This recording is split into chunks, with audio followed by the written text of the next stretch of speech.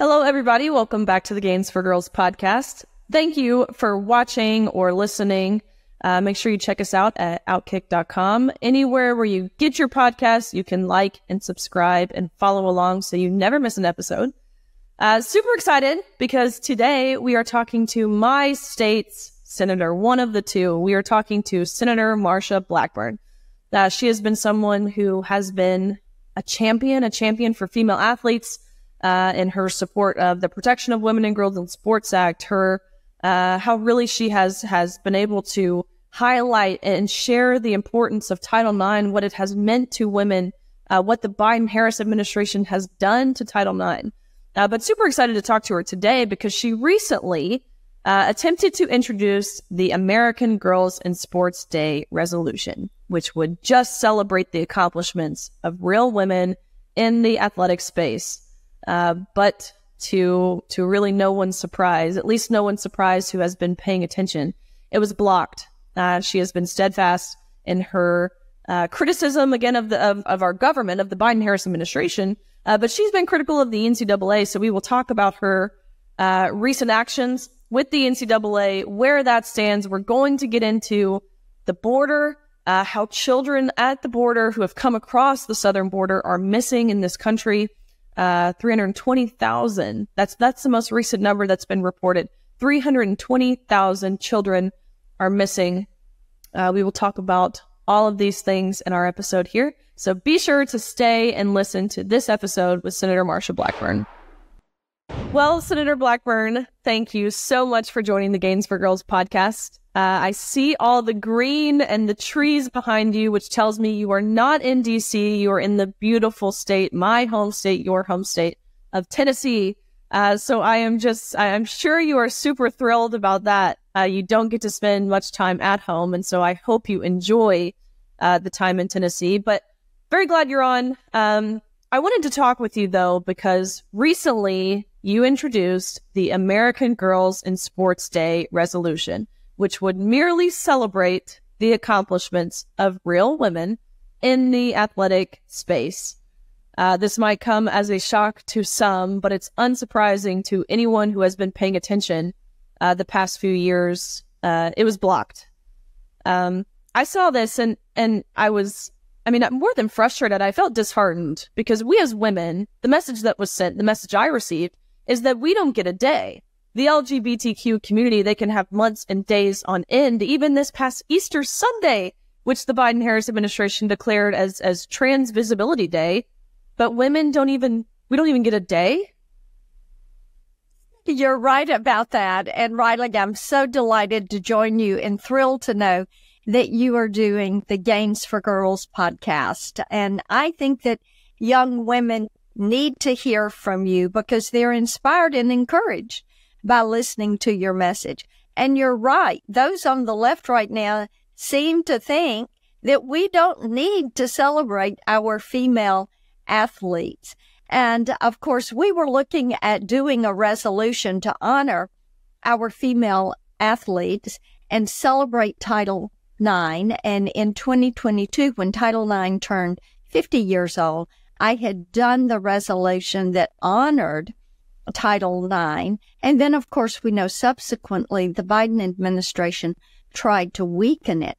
And I want everyone to know you're the one that had the idea of doing it on October 10th, which gives us the Roman numerals XX. So it becomes October 10th for our American girls. That's XX for XX. And we think that that is vitally important. Set this day aside. Celebrate these female accomplishments. And here's why. When Title IX went on the books in 1972, and these doors of opportunity were open to women, at that point, we had fewer than 300,000 female athletes, high school, college athletes. Today, we have over 3 million. And of course, as people have paid more attention this summer because of the Olympics, and they've watched the trials, they have watched the different competitions, they have cheered for their their favorite athletes. We've cheered for Tennesseans that were competing and for all of Team USA. And Riley, they have been frustrated when there would be a time when there was a male who was swimming or running or boxing or fighting or playing tennis against a biological female. And it's a male that was choosing not to compete in the male category, but was being allowed to compete in the female category. And I have heard from so many people, not only from Tennessee, but across the country, who have said, you know what, female sports need to be for females. Male sports need to be for males. But let's not have men competing in women's sports. And this is one of those issues. I think 80% of the American people agree that women's sports should be for women. And they are frustrated when they see things like happened in the U.S. Senate on the floor of the Senate last week, when a senator came to the floor and blocked the resolution to recognize American girls' achievements in the sports arena. That's right. We saw Chris Murphy, Senator Murphy. He was tweeting, I believe he actually on the Senate floor called you a small person, whatever that means. He said he was going to go down to object this Republican bill that marginalizes and shames gay and transgender children. First of all, this has nothing to do with sexual orientation at all. So to even include being gay, straight, that has nothing to do with what you were trying to do, which again is honor women. It has nothing to even do with trans people. We saw, I guess, what are some of the common responses, whether it was the Protection of Women and Girls in Sports Act or the American Girls in Sports Day resolution? What are some of the common responses from those who oppose this? Because I agree with you. You said the number 80%. I would argue that it's even higher than that, of American people who agree that this is unfair and unsafe, more importantly. And so from your colleagues across the aisle, what are some common responses from those who oppose these acts? They voice their objection on the floor or in their remarks, but then giving any further response, they don't. And they try to couch it in fairness. But I want to tell you something. Having a biological male compete against a female, having them get the title, the trophy, the scholarship, the opportunity, the chance of listing that as a success, what that does is to deny that female that title or trophy or success or that victory. And instead of sports being a way to build teamwork, it becomes something that is divisive. And what we want to do is see girls have that opportunity to learn how to be a part of a team. And I think it's why when you see responses like Senator Murphy's, it is hard for the American people to understand. And when they just say, well, it's about fairness and everybody needs to compete.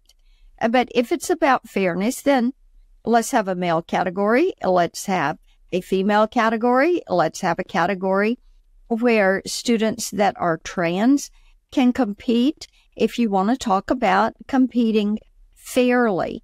And what we want to do is protect these opportunities so that women have a category where they can run, they can swim, they can play golf and tennis and baseball, softball, volleyball. They can get those scholarships, they can compete, and they can win. I'm thinking back to that clip. Of course, I watched a clip of both yourself and Senator Murphy on the Senate floor. And one thing that it just dawned on me, I remembered that he said, you are more likely to be killed by a falling object in this country than have your daughter compete against a boy, or what he called a trans girl. I wish he could see the messages that I receive daily, every single day. They say this isn't happening. It's a solution in search of a problem. I'm here to tell you that that's not true. It's happening every single day, every single level of sport, every division, every single state across the country. This is happening. Yes. So you steadfast, of course, in calling on our government to enact change, really reverse course from what the Biden-Harris administration has done to Title IX. But you've been steadfast in calling on the NCAA. Even recently, you sent a letter, you headed this letter to Charlie Baker and the NCAA, really urging them to require that only women compete in women's sports. You had lots of endorsements on this letter, of course. Republican senators like Senator Tommy Tuberville, Coach Tommy Tuberville. He's also been someone who has continually and consistently championed women's athletics. Again, no support or endorsements from Democrats, shocker. But the NCAA responded, which they responded pretty swiftly, actually, to your letter. And so can you elaborate on what their response was and what your take on it is? Because it seems to me like the NCAA will continue to wait for other people to tell them what to do. Yes, I called it a kick the can letter because they chose not to make a decision. And as you mentioned, we had several senators, I think the number was 37, that joined me on that letter, encouraging them to set a policy. And the reason why we want them to set a policy, Riley, is because the NCAA is the governing body for college sports. Since they are the governing body, we think there should be a blanket policy that protects women in collegiate sports. We think that is vitally important. And the NCAA is basically saying, well, you're going to have different bodies, tennis, golf, swimming, all these different ones, and it's going to be different by state. So let's just let the states, let's let these different governing bodies decide how they're going to do it. And I found that really very curious because you don't see the NCAA as saying, let's let every school or let's let every conference have their own set of policies and the way they're going to conduct things. No, the NCAA has rules and regulations. And we think that preemptive policy, which would protect females and protect their opportunity in sports, and let them find a way to open doors of opportunity for individuals. But Riley, for goodness sakes, let's make certain that women have a category where they can compete and they can win. That's right. That's right. Yeah. I mean, you think of all of the rules the NCAA has. I mean, I think of all the rules that the NCAA put in place even over COVID. A lot of these rules, which to me, a swimmer who swam in the water, thought to be a bit nonsensical in terms of the mask and the social distancing and all the things. But nonetheless, those were rules that the NCAA created in a blanket style fashion. So I agree. They responded in what I would deem a cowardly fashion, in the way that they can say, sorry, our hands are tied, which is, of course, lacking in responsibility and any sort of accountability. Right. But talking with you. And, the thing is, let's make certain that college athletes have the opportunity to compete during their college career and that they have the ability to be a part of a team and that they have the ability to have that college scholarship and get that education. A college career is really quite short. You've got 5 years at the most. And we want all students to have the opportunity to experience what it is to be a part of a team. As we do that, there are going to be male categories. There are going to be female categories. Let's protect these opportunities for our female athletes. That's right. You've been a champion, not just for female athletes, but really for all women. Earlier this year, you introduced the Women's Suffrage National Monument Location Act, which would, of course, honor Women's History Month with a monument on the National Mall. You've been strong in combating human trafficking, which disproportionately affects women and children. You've been the lead in trying to subpoena Jeffrey Epstein's flight logs to break apart these sex trafficking rings, which feels timely to mention given everything that's recently surrounding P. Diddy. And so is there any update on that front, on the flight logs and the case of Jeffrey Epstein? We continue to push to get this information, and it is because we have pushed that you have seen some records released from the judges. And I think that as we continue our effort to expose this, as there are more of these sex traffickers, human traffickers that get pulled into court, that we'll be able to begin to untangle this web of individuals and see how far it's spread globally. What we do know is this, that human trafficking, sex trafficking in the U.S. alone is a $15 billion a year business. Globally, it's about $150 billion a year. And the saddest stat to me is that in this country, in this day and age, that a child is bought or sold for sex once every 2 minutes.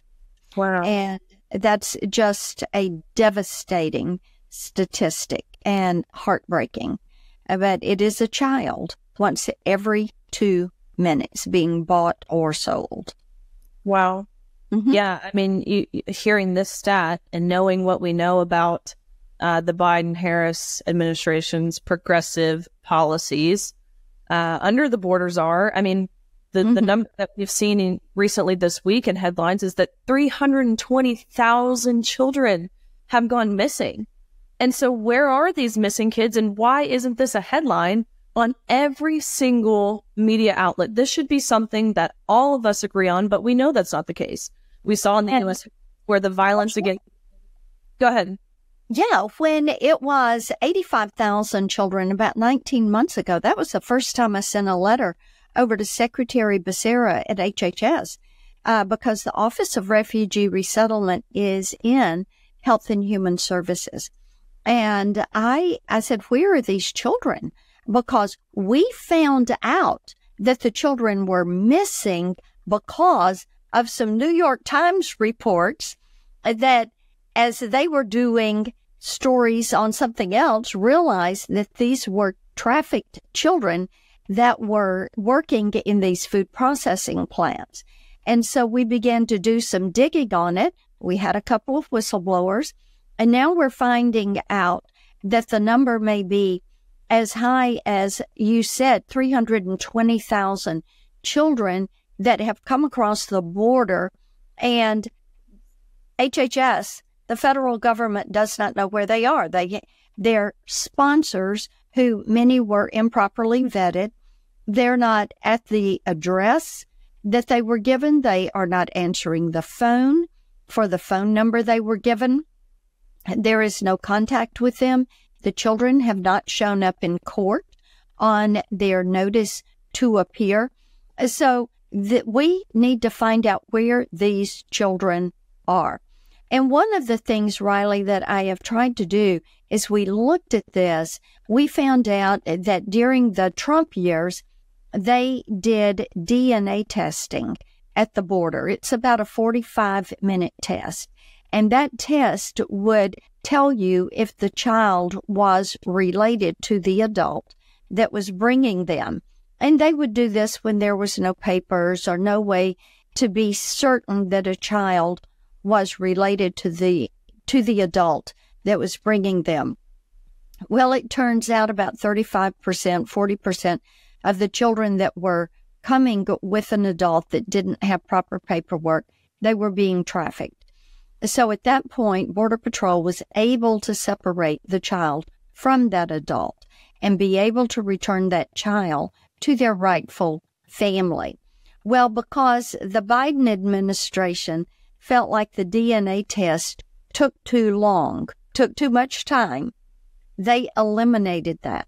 So I have had legislation that would require that DNA test at the border to be certain that these children are not being trafficked.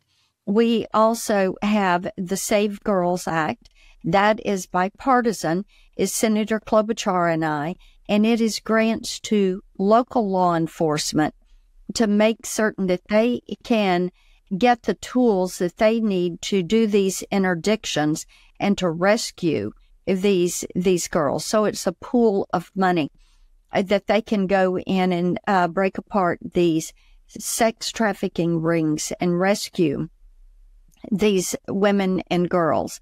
And there are steps like that are common sense steps that, as you say, there shouldn't be disagreement on that.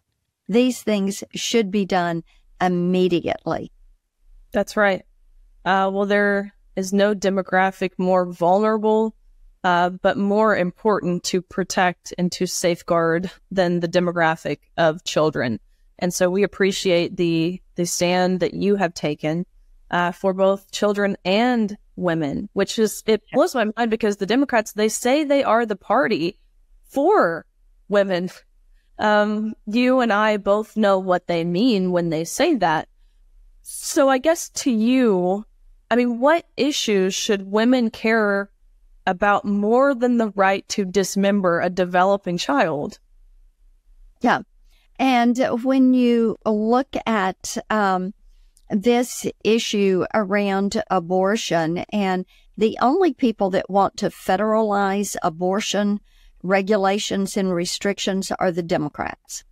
And because of the Dobbs decision, this has been sent back to the states and a vote of the people. And that is where those issues should be resolved. And every state is going to have their issues approached a little bit differently. But in a post-Dobbs era, that is where those go.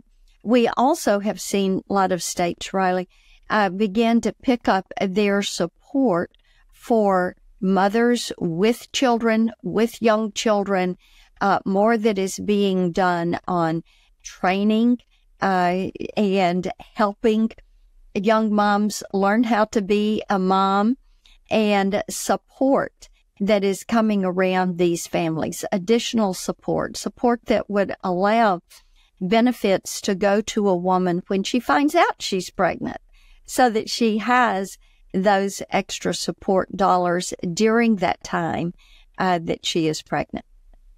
Well, I appreciate you explaining that because, I mean, the general public, we see the tweets that are put out by Kamala Harris on her account saying, you know, using the phrase of Trump's national abortion ban. So you explaining that debunks that entirely. Right. I can say, there's no national ban, and the issue has been sent back to the states. Well, I can tell you as a woman, I care more about walking the streets safely at night. I care more about being able to afford basic necessities. I want to support the party who can define what a woman is. Yes, indeed. Can define, and you, of course, have been pivotal in that simple but seemingly dreaded question of what is a woman. And so we thank you, Senator Blackburn, again for your stand for common sense, but your stand for policies that protect the safety and the well-being of Tennesseans like myself, but much broader, of everyday Americans. And so thank you. We will continue to champion and support you, the legislation that you are moving through the Senate, in all the ways that we can. Absolutely. Thank you so much. What an honor to join you. I am so proud of you and so appreciative of the great work that you're doing. Keep it up. Bring it on. Thank you guys for tuning in to the Gains for Girls podcast. Again, be sure to go check out Transfixed, my new docuseries on Fox Nation. You can check that out at foxnation.com. Be sure to go to OutKick.com. Follow and support all things Gains for Girls. You can see the other OutKick shows that are listed there. And we hope to see you guys again next week.